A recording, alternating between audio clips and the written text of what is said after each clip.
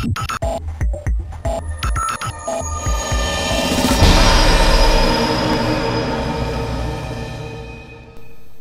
tonight I'm going to show you a little Easter egg hidden inside of Facebook's languages. And before you leave a comment saying this is really old, I know this has been around for a while, but I figure some of you might not know this. So you go to Facebook, you go to the bottom of the page, and you select your language. And they have these two Easter eggs hidden in here. One, you can choose English Pirate, and then Facebook's language is going to be like all pirate puns. Just look around, you can see some stuff. It says captain's log, it says, instead of wallet, it says plank, it says buried treasure.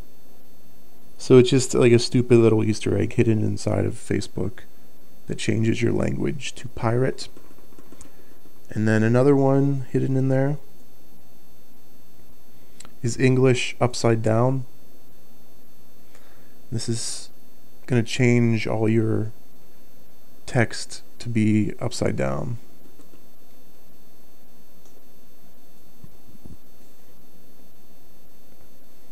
So this one doesn't seem to work as well, but it does change some of the text.